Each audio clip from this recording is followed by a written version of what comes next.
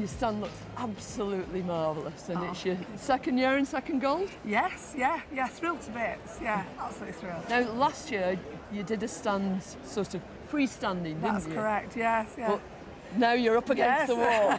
We are, yes. What were there very different sort of problems attached to building? This you've got a front, but you've got to make it not look like a wall. It's got to undulate and, you know, really come across as a garden. And, you know, just this one genus or species of plants, heucheras, you know, to make it exciting and interesting. Yeah, it's really difficult because so many colours and so many different sizes of plants as well. So you've really got to make sure you mix them up so the colours don't clash and, you know, and they're showing themselves at their best.